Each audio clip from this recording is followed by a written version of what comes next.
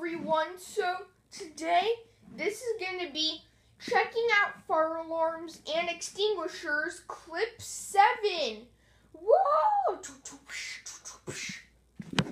Okay, so over here we have the Firelight BG12, which has an issue with the lever and the push bar thing, and also the beacon, which is in good condition.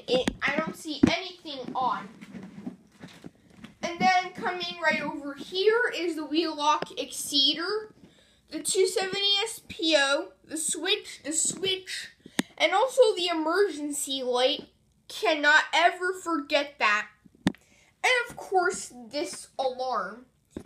Yep, this alarm is kind of rare. Well, I don't think this alarm is the most popular. I think this is kind of rare. Yeah, why did I pick that if it's so rare that no one finds it? Oh, of course, the Spectre Alert Advance. Never forget that. And also I have something to show you that's in the garage. Go down.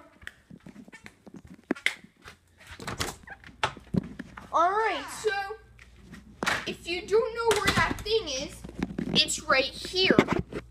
This is actually the fire extinguisher. Yep, it's down here. Like I said to you, it is made for saving others' lives. And the holder, of course, that one is made for holding the extinguisher in place.